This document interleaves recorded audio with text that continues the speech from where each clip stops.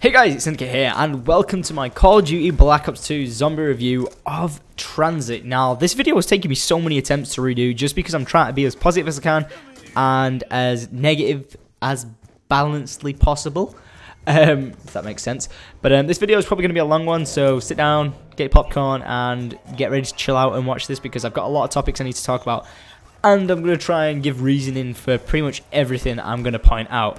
So I'm going to go off this with a negative point, then a positive point, then a negative point, and a positive point, and yeah, that's a great start, and it's starting off with a negative, but hopefully you guys can understand the points where I'm coming from, and this is kind of like from my perspective, and also someone who would be new jumping into Black Ops 2 Zombies Transit with no idea what they're doing, and yeah, so let's begin, I guess. Alright, so Black Ops 2 Zombies Transit we get. This is going to be our story mode, campaign mode style zombie map, which is going to be epic. We've got buildables, we've got like hopefully new perks, we've got all this, and we jump into the game as a solo player. Let's jump into it as a solo player, and we get no new perk.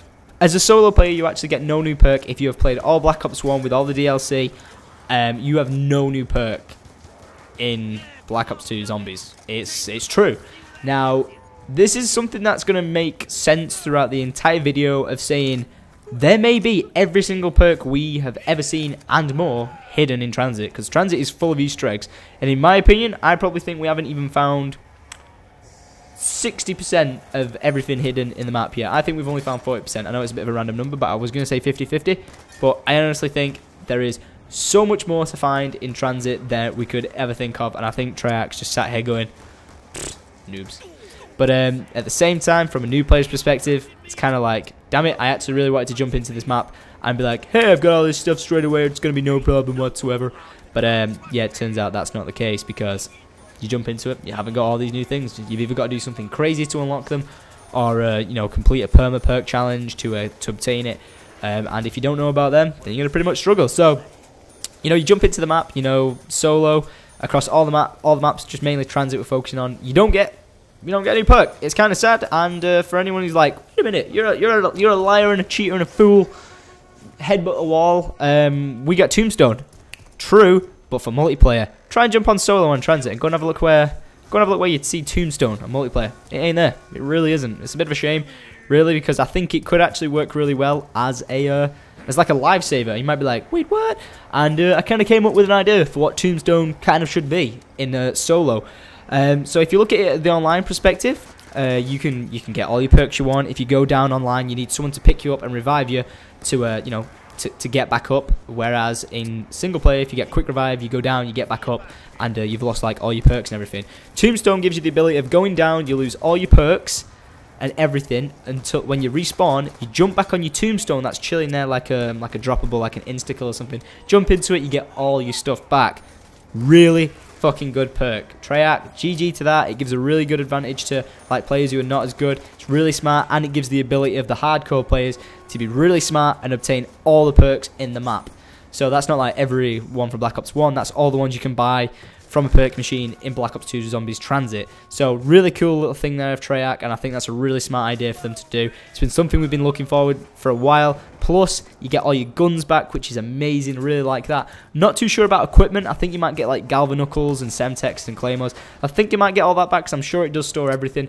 But you'll lose your Tombstone perks. If you go rebuy that, buy all your other perks, jump back on your Tombstone, you get your weapons, you get everything. So you've just got to be really smart about it. And there's lots of videos and tutorials on how to get like all 6 perks at once. So I think Tombstone's really good. But if you're going to ask me now, like, what's your idea for solo? I think it should be like a safeguard Tombstone, okay?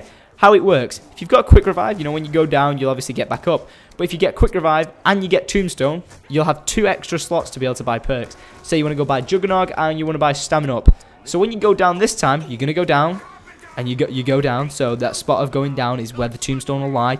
But then you could crawl around wherever you want. So if you crawled away, then whatever. Or if you get back up, you can, you know, you see your Tombstone there. What you can do is when you get back up, if you stay still, you'll get back up. You'll lose your Tombstone if you go down with it. You'll get back up. You'll lose your Tombstone. You'll lose your quick revive, but you'll keep your Juggernog. Or yeah, Juggernog. I didn't call it Juggernog for once. You'll keep your Juggernog and you'll keep your stamina up. So it gives you an advantage. It's like a safeguard. Most hardcore players would probably go, I don't need that, you know, if I go down, I'd rather just run to Juggernaut and then have the space to have an extra perk like Sleight of Hand instead of Tombstone. But for those, you know, who are like, I'd rather go down, have Juggernaut when I get back up, and then be able to go and buy Quick Revive again in case I go down, and then maybe like, okay, I know what I'm doing, I don't need Tombstone, or I want to go and buy Tombstone again as a safeguard until my final Quick Revive.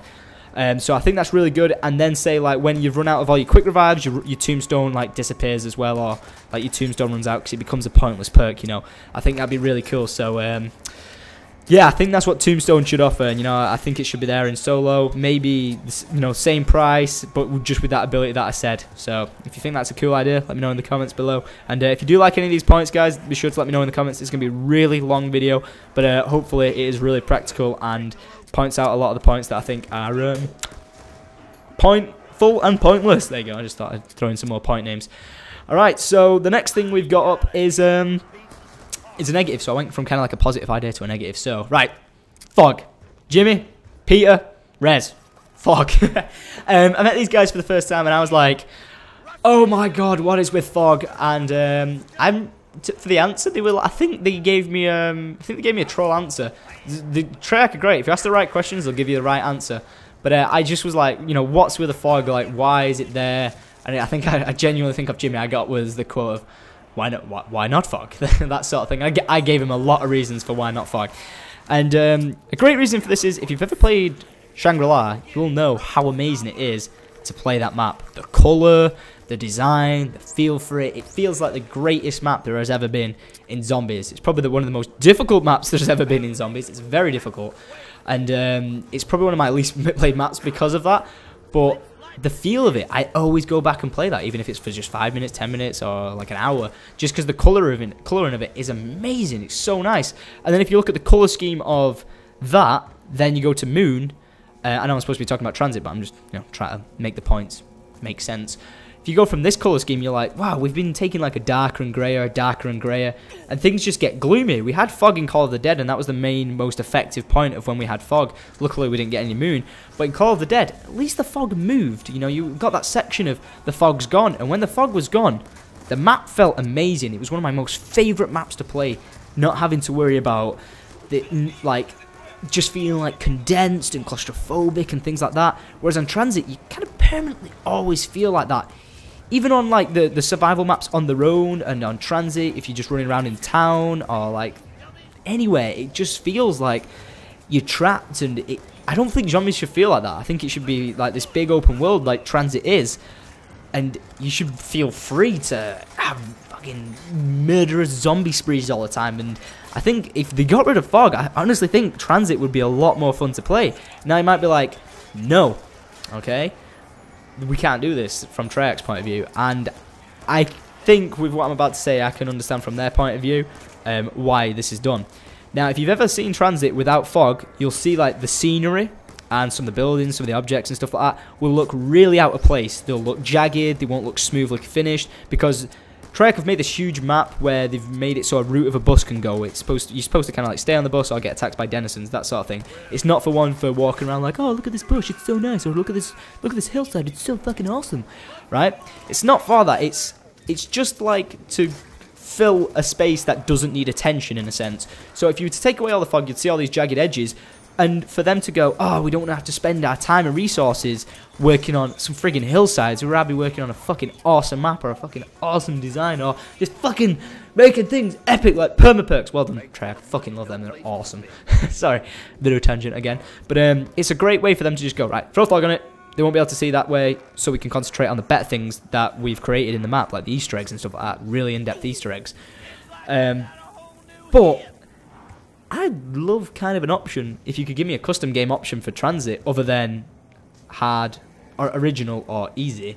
If you could give me an option of fog on or fog off, and I got the option of being able to see Transit with shit looking backgrounds, if that's what it looked like, I would happily take that than playing with fog. And then you might be like, no, nope, can't do that on Transit. And then I'd be like, why not? And you could go, denizens. The denizens need to be in the fog. If you go into the fog, the denizens attack. Simple answer, really simple. Why not make the fog the height of the denizens when they're crawling on the ground? So basically as I don't know, your Xbox controller twice on its edge off the ground, you know, like 30 centimeters or something like that. I don't know if that was the size, but really, really small amount of fog, which the denizens can run through, make it a bit more difficult. You can't really see the denizens as much, you know. Might be like a really thick layer of fog, so the only way you can see the denizens is if you can hear them.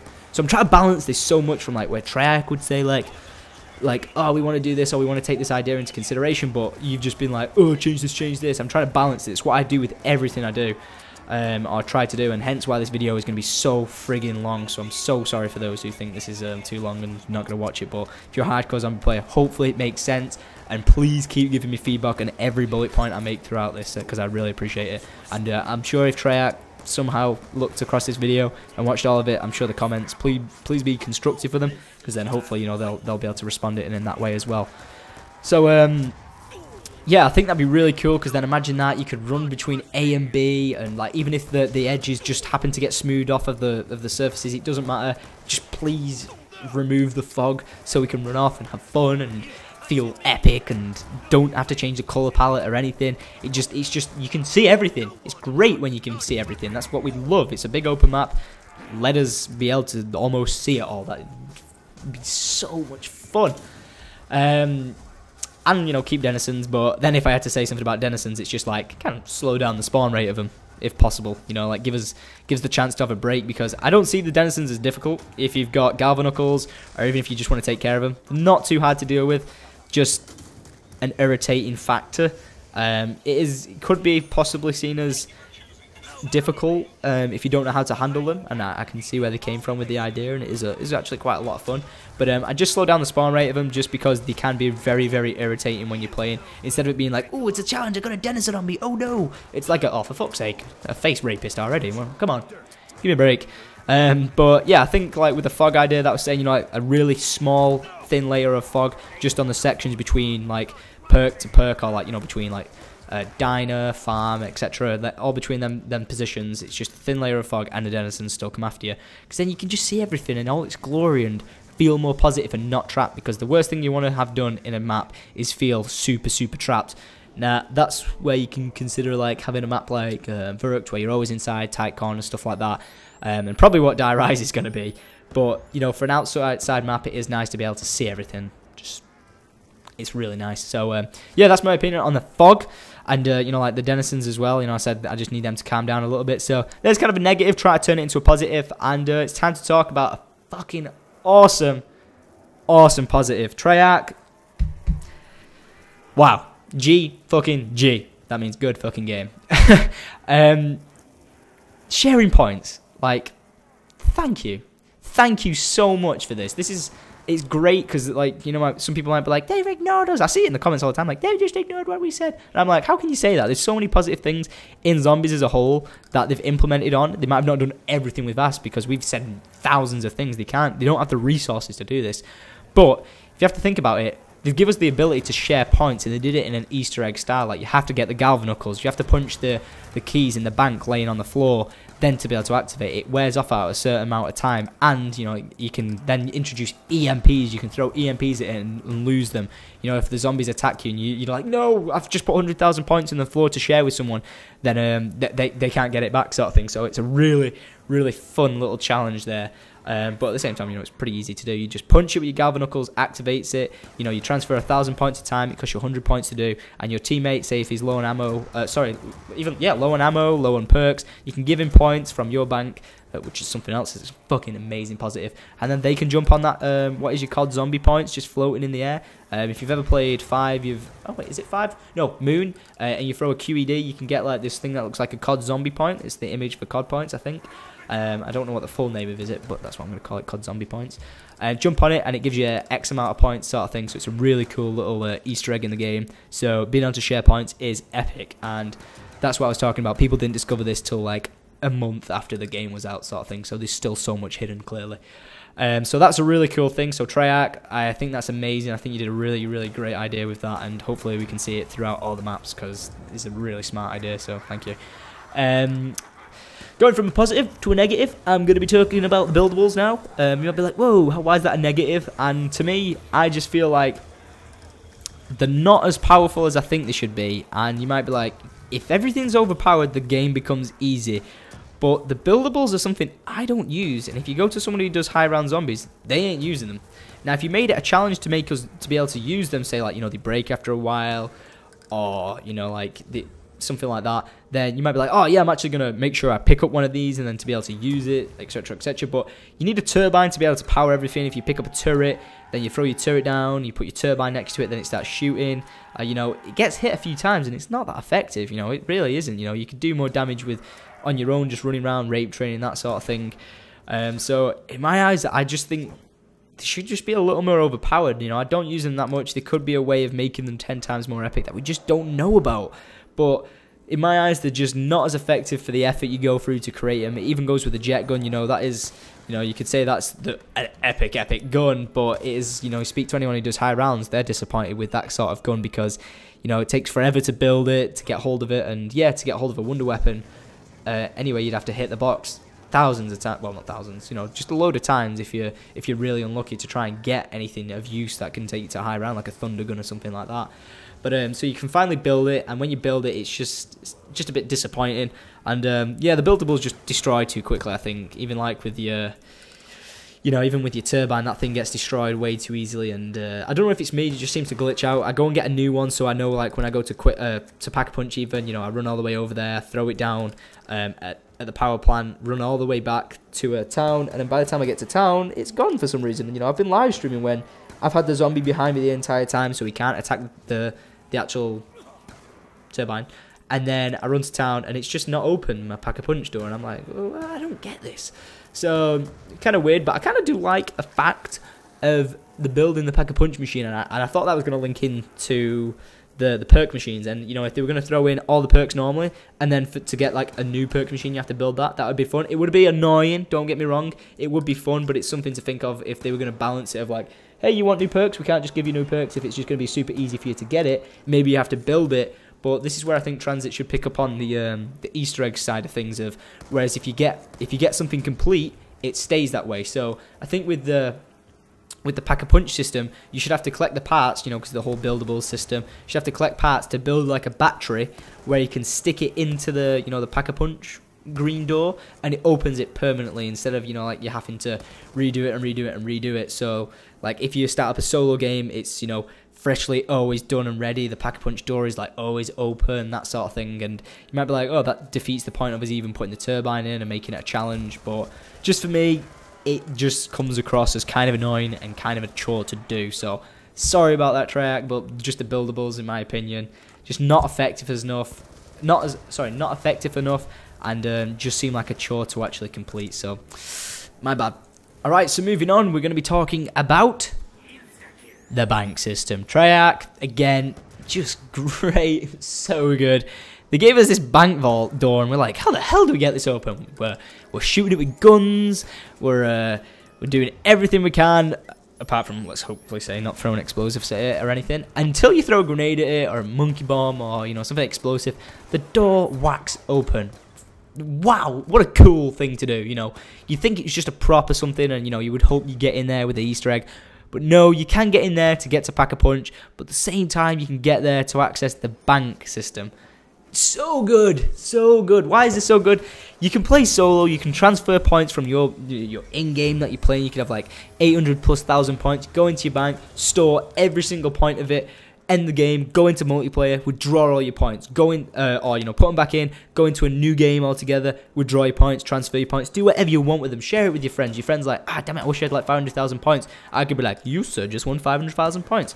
Go online, withdraw it all, give it to them. How cool would that be? And guess what? They actually did it. It actually exists. So I think it's one of the most coolest things they have done in zombies. Someone might be like, but why is that point? What's the point in that? You know, it's not actually that good, Syndicate. I'd say it is. I think it's a really good decision for Treyarch to do something like that.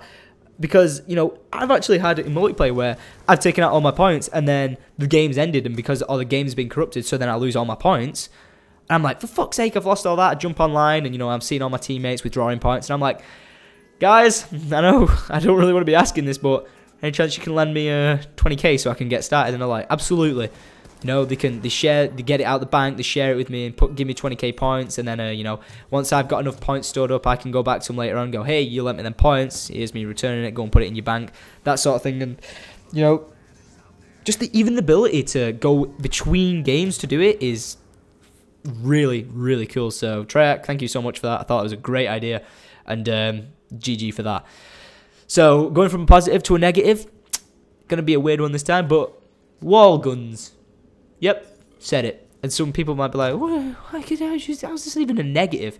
How is wall guns a negative?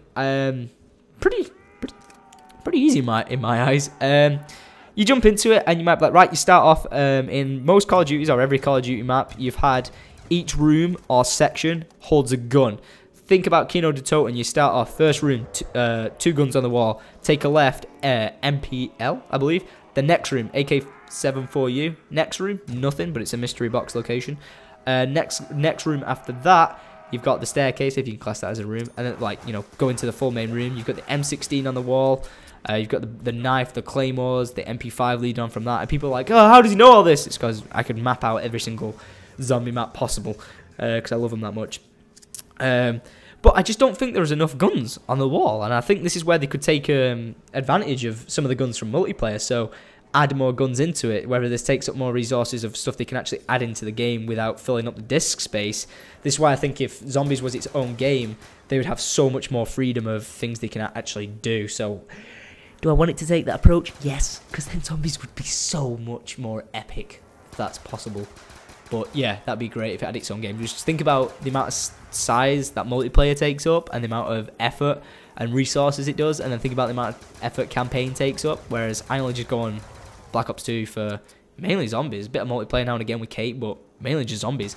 So I think if it was its own game and it had like a huge amount of resources available to itself, then I think Treyarch could probably take into consideration all this. But yeah, just not enough wall guns. I'd say like in town, for example, you know, you've got that area where to run to the nearest gun, you have to sprint all the way. Well, this is without saying the mystery box is there.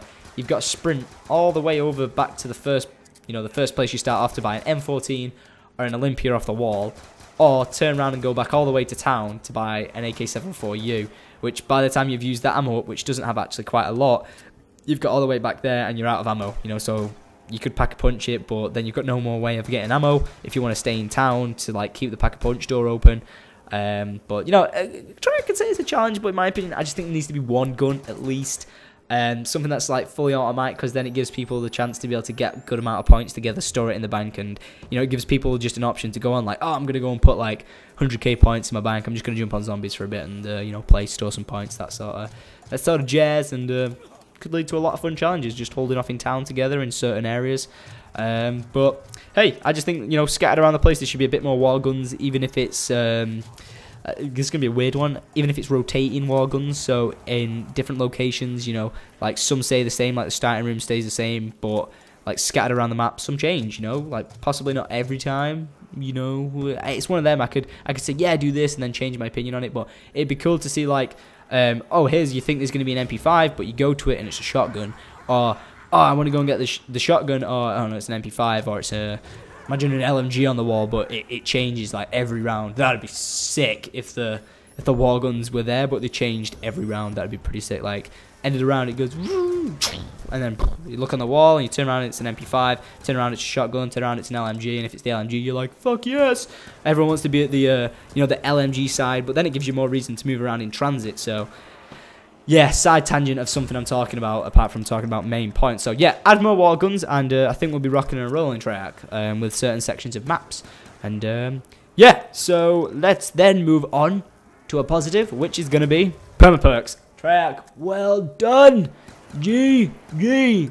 Permaperks are amazing. You know, you've got your steel planks, if you didn't know about that. If you're repairing off windows on the bus, I'm going to shout. I'm going to say the bus. You can actually repair windows that have steel barriers instead, or steel planks, because I think it's such a cool little aspect You know, it takes the zombies longer to break through. It's good at holding off if you're doing like a little challenge to hold off like on the bus or in certain locations. So I think that's a really cool one. You then got the next one, which you know, you could say Deadshot Daiquiri is the hidden perk of where you scope in, you automatically aim at the zombie's head, so it gives you better accuracy, that sort of thing, and a better chance of killing the zombies if you just keep tapping your left trigger in. So that's a cool one. Then you've got the Quick Revive Pro perk, which is fucking great. You know, pick up at your teammates over 13 times and you'll see the green poof. This is how you activate a perma perk if you've never known. Just YouTube like perma perk and you'll find them. And all you'll see is like a poof of green light when you pick up like an insta kill or something like that, but its own like unique little ball pop up above your head. And the quick revive lets you pick up your teammates like twice as fast by quick revive as well, and it's like even faster, so that's really cool. And the most recent one is the like perma perk of Juggernaut, which is friggin' amazing. You know, you can be considered like, oh, this makes it easier for like new players if they do it, but then again, you know, Transit can be really difficult for new players, and it can be seen as a challenge for the hardcore players. So instead of them buying Juggernaut and just using like this standard perma Juggernaut that you've got instead, you know, gives you more room for space of perks. You could get everything else other than Juggernaut, and you take one less hit. If you would have, it's going to sound weird, let me just base it to this. Without the Juggernaut perma perk, 2 hits you're down. With it, 4 hits you're down. If you do get Juggernaut without this perma perk, 5 hits you're down. So, you know, you get 1 hit less if you don't have Juggernaut. So it makes it kind of harder in a sense for the more hardcore players. So you could buy like quick revive, all your other perks, and then, you know, get hit like 4 times and be like, ooh, nearly went down. Take another hit, you go down, and it's all gravy, baby. So, oh no, other way around. Take 3 hits, then 1 more hit, then you're down. It's all gravy, baby. You're down, and could be seen as like a little bit of a hardcore challenge to do whilst playing Transit. So yeah, they're them. There's probably like tons more hidden in the map. There's probably a Mule Kick 1 version available. It's just a way of people got to find out how possibly to do it. Might even be like buy all the weapons off the wall, that sort of thing, and pack a punch them all. Who knows? We'll have to try and find out. But hopefully we do find out, because that'd be absolutely great. Quick, easy one. So yeah, Treyarch, that was a huge positive from you guys. Next one is going to be that there is no real wonder weapon. You know, there is no wonder waffle, there is no thunder gun, there is no wave gun. You know, like there's no scavenger. None of this seen in the actual map of Transit. You know, it might be something you've got to unlock, but it's not been seen yet and it's not been unlocked yet. So from the get-go, there is no wonder weapon you can receive from the box, which, you know, we kind of were hoping for or expecting. You know, like I did the video about the War Machine, saying I hope that what this could be, but no real wonder weapon. And I did talk about this in my gun review, so I'll just keep this short and say, you know, we kind of were expecting one and we didn't get one. You know, so or yet we haven't found it, if that's the way you want to say it, but it's not in the box. That's to say for sure. So the next one is sadly it's actually, let's go to this positive one. Nakdur and Toten. You put Nakdur and Toten. You put a map in a map. Inception.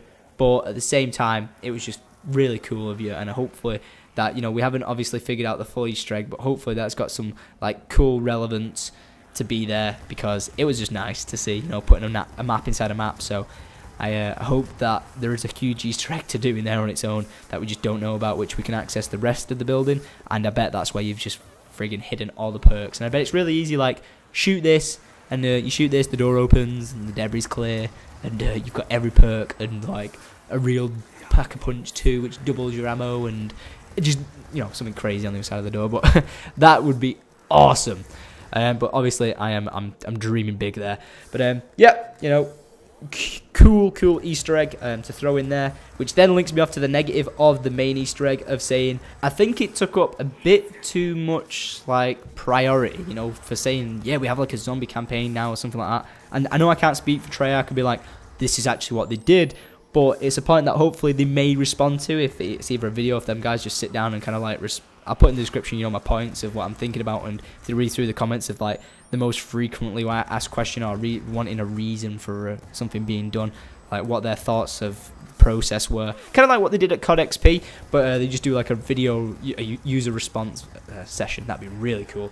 But yeah, I think a lot was focused on this main Easter egg of setting out in stone a storyline of things that needed to be done and step by step and all that, and like kind of moved away from like the old school. And when I say old school, I mean like the Rise old school, like with Shangri-La. You know, you had to find one radio to lead to one next radio, and you had to do like this full like Easter egg, which was a crazy Easter egg to see unfold. But you had to do this whole crazy Easter egg to unlock these radios. But do you know how much fun it actually is to look around and find these radios? It's so much fun, like so much fun. Like the Rise was amazing to do that on. Ascension was amazing. Like so much time was spent at the first section of it, just finding these radios and unlocking them. And you know, like you have to find the first one to unlock the next one. So people would spend forever doing that. So I think it would have been nice to just see, you know, more of them. And you probably sat there again, just laughing, going, "They're all there. You just haven't found them. Go look in the fog somewhere. You'll discover it." But you know, I haven't found any yet, so this is just my opinion from going. Haven't found them, and yeah, it would be nice to see some like old school little like Easter eggs thrown back in there, like, you know, pieces of paper hidden in places like just exactly like on Der Rise, where the not Die Rise, Der Rise, the old school zombie map, where like you look in a grid and you find a piece of paper and then you have to translate that piece of paper to find out what it was, or like pictures of the next maps like hidden on a, you know, a post-it board or something like that, or a cork board. There you go. Just like, you know, old school Easter eggs to take a step back and be like, yeah, we got this huge storyline, but we're also going to remember like the old school style of where the Easter eggs pretty much came from and the storyline itself came from. So yeah, I think it'd be cool to see them back, and hopefully Die Rise does have them, but haven't found any yet so much in Transit. I'm sure there's going to be loads that, you know, are there. You know, like you see Moon in the letters of like the neon lights, but like some proper radios and some proper things like letters and stuff like that, I think that'd be awesome. And yeah, but hey, at least you kept the old school music radio. I thought that was really cool. Obviously you can't get rid of that. It's in every zombies map, but yeah, that was a really nice song. I like that one. I like to rock out to that. Would be cool if we could, if you gave us the option to go and hit the teddy bears again to get more music. I know it's always been known for once you do it, but it would be cool if you could do it again and then it'd play the music again. If that's a request I could ever possibly do, that would be sweet. So Treyarch, love you. Hugs and kisses. That would be very, very cool. So yeah, that's pretty much like my my points that I've ticked off. I think I've gone over everything. I'll just read them all out. It was lack of perks, tombstone solo and online, the fog, the face fuckers to calm down, and you know, like the fog to be lowered. The sharing points was epic. The buildables were, you know, they broke too easily and just not effective enough. The bank system, storing points, and you know, the linking between the games of points was amazing. Just a lack of wall guns in Transit. The perma perks, you know, the steel planks, the dead shot, the quick revive, the jugger were really, really cool. There's no real wonder weapon to be able to get from the box. You know, I didn't really mention this, but I did in my weapon review of Pack-a-Punch twice. Doesn't really do anything, not really that effective, but I don't think I can link that just with Transit, because, you know, even on town you can do it twice, so it's something that's just across the whole of zombies, not really just Transit itself. And then a Nat Drun Totem being in there, that's super cool. Lack of little Easter eggs. And then for the main Easter egg, I don't know, if this can be done solo, then that'd be great, but I'm not too sure it can be done solo. I'm just gonna throw that out there. If it can, then sweet, I'd love to give it a go and get it done. But from what I know, you have to play multiplayer to do it. But I think it'd be nice if, like, consideration would always be taken in. Like, I'm thinking back to Ascension now, of like letting the solo guys be able to get in on this Easter egg as well, but do it on their own. Like, if you have to change one section of it or certain sections of it just to allow a single person to do it, if it makes it too easy, then I'm sorry, can we change something to make it a little bit more difficult or something like that, just so like the solo guys can do it, and then maybe I might get into Easter eggs, because I'm kind of sick of seeing like my games get disconnected. And I know this isn't the zombie guys' fault. It's just like not Treyarch. It's just like the servers and stuff like that. I've got like 0.2 download right now here in Oklahoma, but I'm not living here, by the way. I'm just staying out here for a bit. You know, it's difficult for me to play online with people. I can't even look on the leaderboards. The internet's that bad, so you know, I have a genuine reason not to be able to play multiplayer and get the Easter egg done. But I think it would be nice to see some solo Easter eggage going on of main story Easter egg. That'd be epic to go through, and then to get either a different or a epic reward at the end of it. So yeah, that's pretty much everything. I think long ass video, like 30-minute video, which is nuts. I did want to try and cram this into a 12-minute video, but I knew it was impossible, so kind of thought, balls to it. Here it is. Might as well throw this out there, so I did. But yeah, guys, I hope I've been balanced as possible. I know it's been a long one. If you have been here this time, and there happens to be even one of you here, then I'd really appreciate it if you could like the video and comment saying, I'm a true zombie community fan for watching this video, or I'm a true rape trainer or a zombie killer or whatever you want to do, because I'd really appreciate that, you know, just to know like people have watched this the whole way through. And I know people did with the weapon review, but yep, big ass long video. Don't forget, if you've got any points, leave them in the comments below so we can hear what you have to say. And guys, my name's been Syndicate. Thank you for watching. This has been one long friggin' video. If you do like this style of video, being lengthy and stuff like that, then I can. And if there's certain topics you want me to talk about, again, please leave another comment just saying like what sort of topic it would be, or tweet me, let me know. And yeah, that's pretty much everything, guys. Thank you for watching. Hope you've enjoyed the video. If you happen to stay this long and you're a new viewer, then make sure you click that subscribe button for more zombie videos, and my name will be gone in your friends. Well, I don't even know what I'm saying, but yeah, I'm tired. I've tried doing this like 10 times, and yeah, it's taking me like 3 hours. So anyway, thanks guys, thanks for watching, and adios, Treyarch. Fucking love you. You're awesome. You make my favorite game, and yeah, let me know what you think of these opinions. Adios.